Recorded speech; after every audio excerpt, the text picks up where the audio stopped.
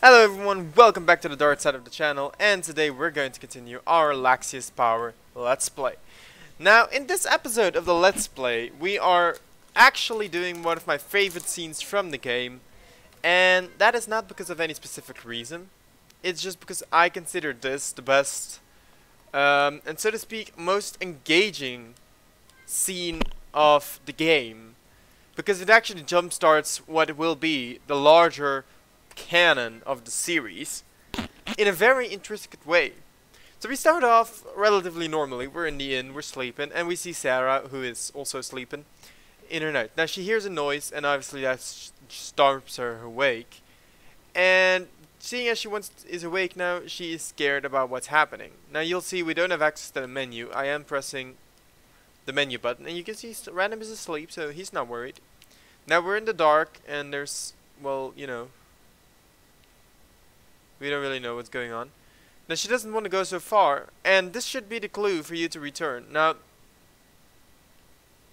see, this scene always scares me so much, and I don't know if you heard the audio, but there's this lion roar. The thing is, you have to check the cloth rack, and we're going to fight a demon wolf, and you are powerless. You are powerless against this wolf. You can't win this. But you know she's in danger. Now, one of the things: do not forget to actually equip your gear here. That is such a gut punch if you don't know it's going to happen. But you have to actually equip your gear in this menu right now. Because if you don't, well, you know. I'm sure you can guess how it goes if you don't have your gear equipped. So make sure you equip your... Now, I'm not sure if you can actually... Yeah, you can tell Gonidia to come with you. And I would definitely recommend you do that. Because if he doesn't come with you, well, you know. He's not going to be there. Now you can give him a percussion ring, that's fine. You can't actually go to the east because that would, I mean, they need a whole set of events for that. But Sarah is hurt. There's a lion here, so we're gonna fight this demon wolf, as he's called. Now, I guess these demon wolves, they are actually very strong. So you want to use Quadra Strike and kill them right away. Don't give them any chance to actually retaliate and eat a whale after every fight now. You're gonna need it. So it's dead, obviously, and then we're gonna talk to Sarah. Hey Sarah, Random, thank you. She faints. So she's fainted. Okay, she can't fight anymore. That's fine. We'll rescue her. We'll do what we can. Now you'll see there are Sankt Leona war orcs here. Now Ganadia's glue skill actually lowers the stats of every single enemy, and can numb them. I think. I'm not sure if it can right now, but it definitely should be able to. Now, as I've said before, we don't use Gonidia, which means Gonidia is going to be very weak in this section of the game, because we generally don't use him. Now, it's really fine that he's now really on level and on par with the rest. You don't really need Gonidia for this, at all. Because pretty much immediately you can talk to... Okay, so once a demon wolf appears, you know the fight's gonna be tough, because you need Quadra Strike. If you don't have Quadra Strike available because you're out of MP or stuff, don't hesitate to use those stats. Use those items to recover because you need it. Now you can't talk to this guard, and he's going to join us, our party, to actually fight. Now keep that in mind. This is why you want to talk to every single one of these guards, because you might not realize that they'll want to fight with you, but they do.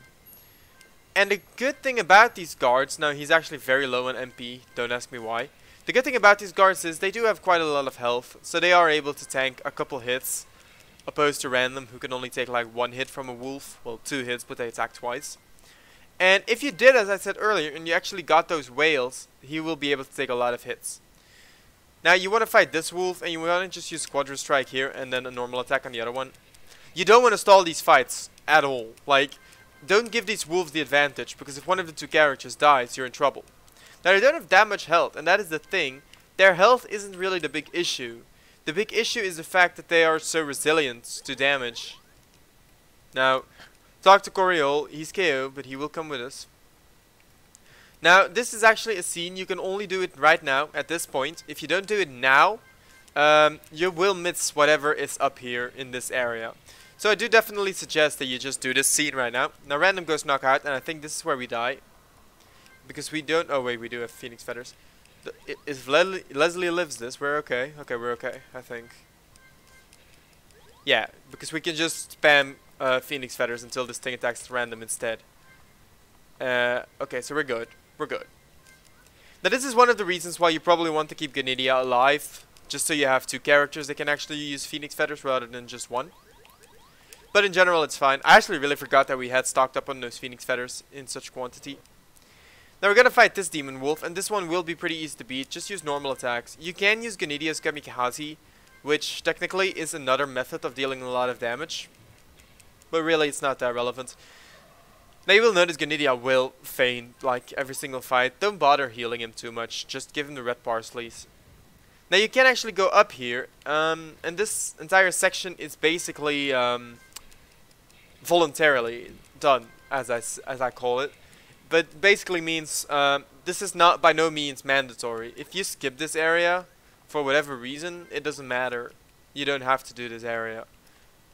However, there is some good loot in this place at this point in the game, especially if you look at stuff like the book that we just found, which I am having trouble finding right now. Where is the book? We did just find the book, didn't we? Didn't we? No. Written in an unknown language. So the book is apparently not relevant. I thought it was. 27 tonic teas. So 27 tonic teas is definitely a very good loot. Seeing as each of these can actually heal you for quite a good portion of your health. Now it's kind of a pity that you can't just put Gonidia in the back, otherwise I would. So he could just get experience from this, but he can't. Which is kind of annoying. Like, I want my Gonidia to be gaining levels steadily, so if I ever need him I can actually use him. Right now they're forcing me to either revive him every single fight or to just not use him. Now admittedly I could have actually bought some equipment for him earlier. Now, because I kind of knew that this would happen, this entire scene. But you guys didn't, and I kind of, you know, if you suddenly go ahead and you buy gear for one specific character, everyone will know what's going to happen, basically. I kind of wanted to avoid that. Admittedly, I haven't been exactly spoiler resistant in this playthrough, let's call it that. But this seemed like one of the spoilers that I didn't want to make. Now you can't actually egress out of here, and the only really relevant thing was the Sequoia bow that we actually collected earlier on. But that Sequoia bow, trust me when I say that you want to make sure that you collected it. It's a really good bow in general, and you kind of really want to have it. Now Gonidia did finally level up because he finally survived enough fights to do so. But as long as you don't have a weapon for him, which we will not be able to find here, he's kind of pointless to have around.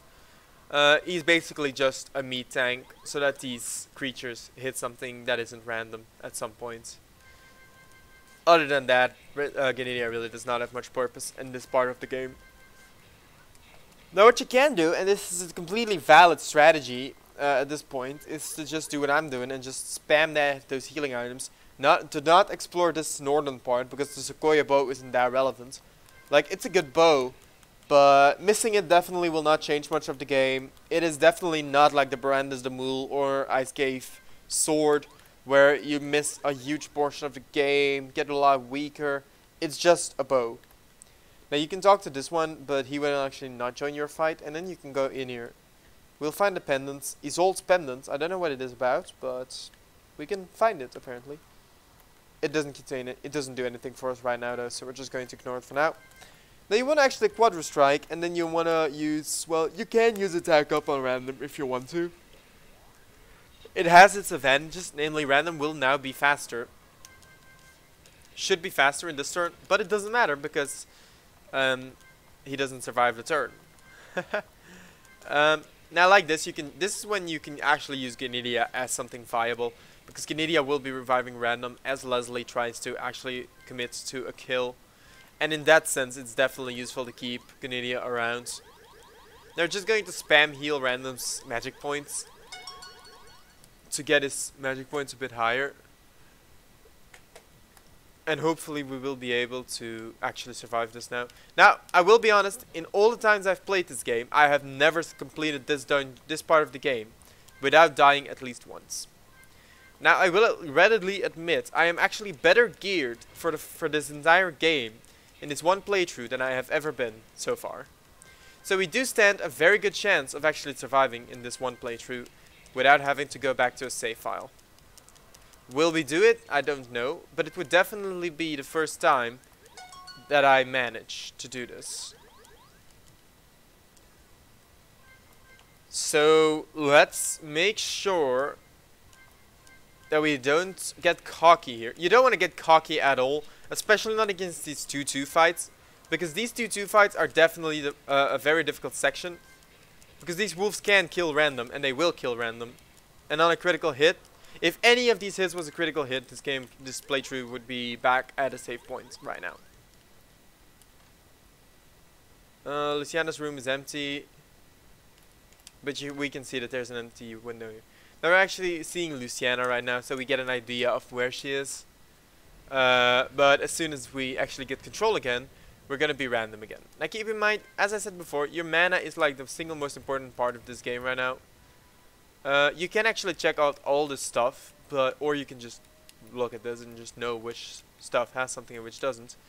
I'm actually not quite sure if there's even a single one with an item in here, or whether it's just a lot of buckets to get you to take more fights. What I do know is that in general you don't want to stick around here too long, but that might have been obvious, judging from the fact that it's full of wolves.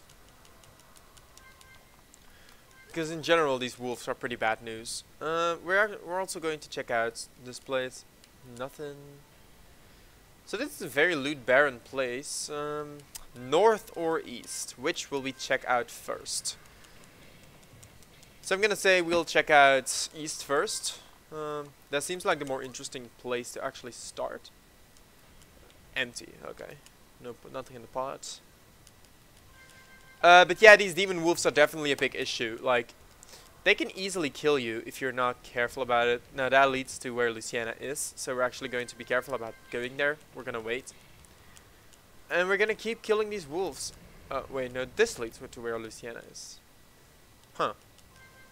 We're actually getting so lucky because we've actually surprised them 3 times in a row. That happens like never, and then we dodge twice. Wow, okay. So, where does this lead then? If that's where Luciana is. Does this not, this looks like where we were, right? With Luciana? This looks a lot like where we're supposed to be.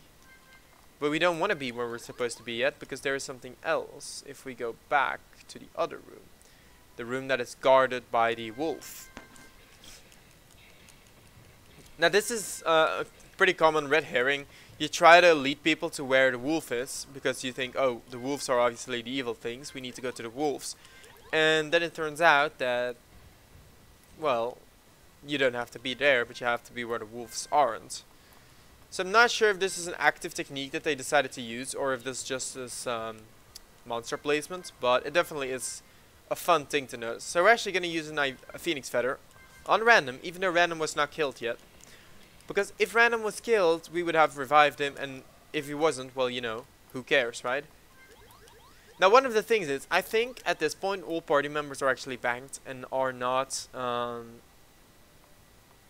aren't gone, so to speak, but are just banked. So like in the menu where you can select with the Ivine pendants, I think the other characters are there right now. So I think they're still gaining this experience. Though I'm not 100% sure. Now we're gonna face off against 2 more wolves. And kill these wolves real quick. We're gonna defend with Gunidia and we're going to attack. You know, basic strategy. Nothing too difficult here. And we're gonna do the same thing. We're gonna use a Phoenix Feather and already attack. If random got attacked, we would be able to revive him immediately without a casualty. And since he didn't, we're safe. So, you know, it's more of the fail-proof strategy here than anything else. So this place is apparently absolutely nothing. I actually thought that was a ladder, but it's not. It's a ladder laying on the ground or something. I don't know. But it definitely does not lead anywhere, which is kind of lame. Like, I didn't expect it to be the best place because I would have known about it otherwise, but I did honestly think that there would be something in it rather than just absolutely nothing. Now remember, the first time I played this, I actually thought that you had to go through the entire dungeon without anyone to help you. So like, just random. And that is absolutely impossible, let me tell you. Once you face off against 2 wolves, 3 wolves at once, you'll realize just how impossible that is. But you know, especially when you're under level, like if you don't know Quadra Strike yet by the point that this happens, you are completely at a loss, because Quadra Strike really is the best way to handle this. And I would even dare to say the only way to actively handle this scene. Especially because these wolves are not something that you'll only encounter once. There's a lot of wolves. I mean, you saw the scene, right, between the 2 parts. You saw that scene happen, and you saw just how many enemies there were. That was not an exaggeration. It was not like they were just being like, oh, let's just throw in a lot of enemies and do nothing with them. Those enemies definitely exist, and we're definitely going to notice them. So Horatius right here, but he's also unconscious, so there's no point in... It doesn't really matter if you collect him first or not, because he's apparently unconscious. I was thinking like, okay, maybe if he isn't unconscious... Oops. I did not mean to open this. I was thinking like, if he is not unconscious, we might be able to like, bring him with us, but he is. So we're gonna have to fight these duo wolves here. This should be a pretty easy fight as long as we defend twice with them, and just pray that we don't die. So we hit him, and then we go ahead and do the same thing here. Hit him again, and that should be GG for this part of the game. So Luciana actually faints too, meaning we cannot count on Luciana to help us out either. None of the other party members are actually going to be able to help. Now I think that this is pretty lame. I get why the others faint, but Luciana, she looked pretty okay, didn't she? Like, we didn't get a scene of her being attacked. Was she attacked? Is she just scared? I don't know. Now we're going to return, and we're going to actually get in here. Now this one is also pretty useless. We can't talk to him. And he says we've got the place under control. I don't know, is that true? Because here we found a murdered guard and a murdered wolf, but the armor is broken, but there is 1 MP revival and 2 MP reserves. Okay, so as I thought, we can still get random encounters. I was kind of wondering, because we hadn't gotten one in a couple seconds. Like, we had not gotten a single encounter in a little segment there. So I was kind of wondering, like, is it really over? But, nope. It's not. There's definitely still wolves left.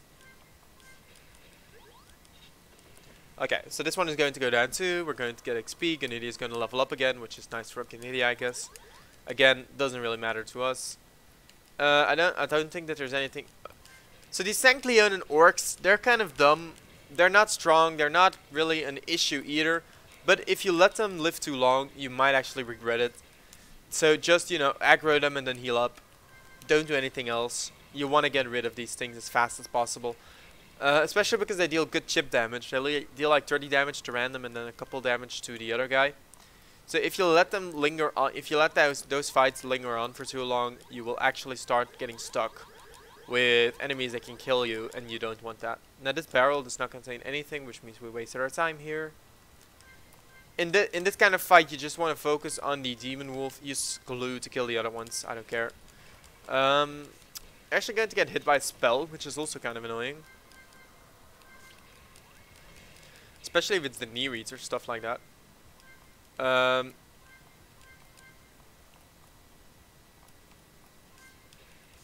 Just to be sure.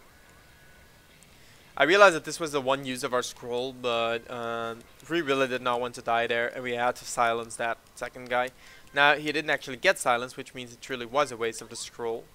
But on the other hand, like, I was never going to use it anyways. It was a risk. I took the risk. It failed. Sucks. Many survivors, but many dead people as well. Well, seems like you didn't do your job all that well, did you?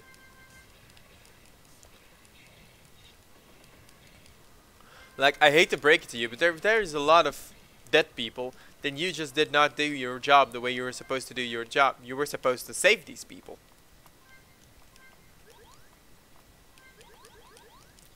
Now, obviously, it's not Random's job to save people. Like, he is a hero, but he's not that kind of hero. It's not our job to save people.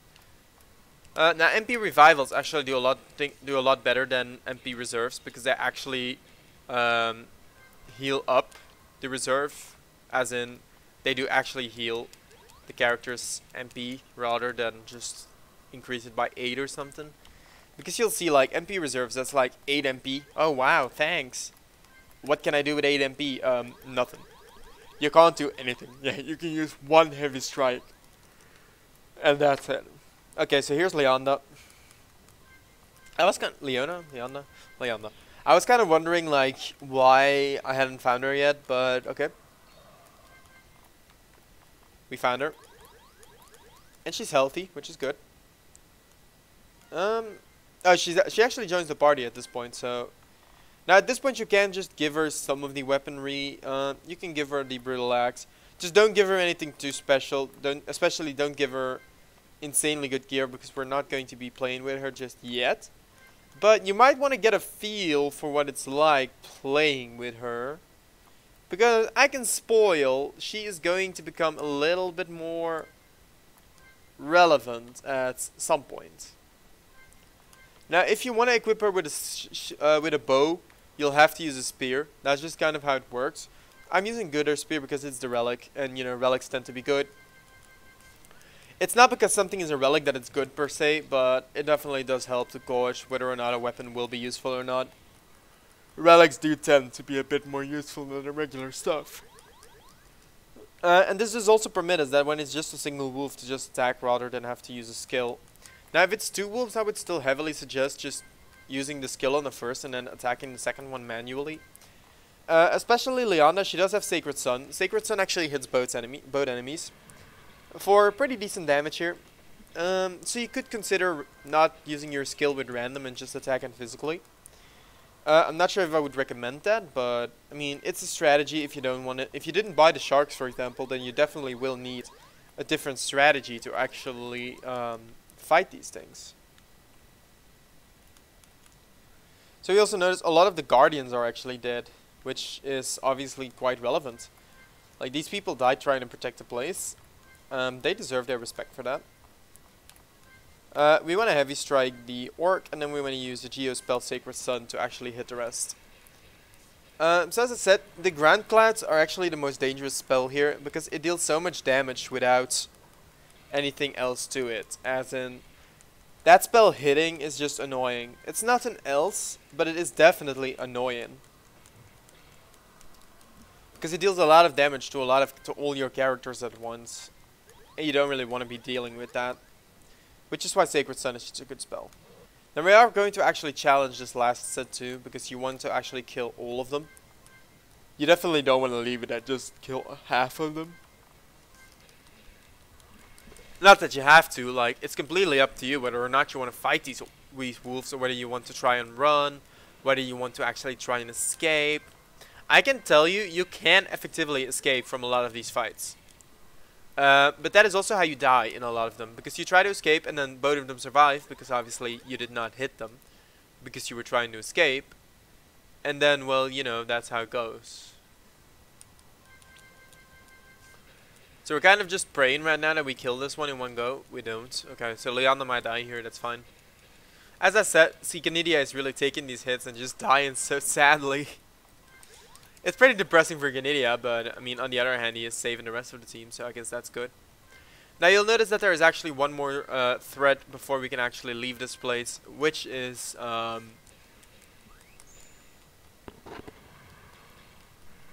going to be the last enemy, I think. Namely the wolf in the front of the door. Now, don't underestimate this. I'm not sure if this is going to be the fight where there's 3 of them. I know there is at least one fight in the game with 3 of these wolves, and it's very difficult.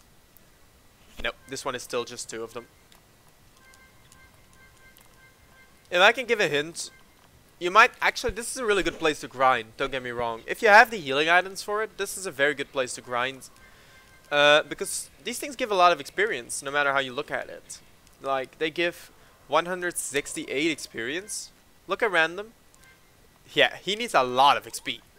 So, don't consider this to be much of a grind in the end. Alright, so he's going, and we're actually in the hospital right now. So, in the hospital, we're actually going to be ending our episode. That was the entire episode. It took a while. That just shows how difficult the section was. But we did manage to actually kill everything, so that's good. We managed to get out of there in one go, and you can use the book here to actually save the game. So, thank you all for watching. This was Darth on the Darth side of the channel. I hope you guys tune in for the next episode, in which we will be fighting even more wolves. See you all next time.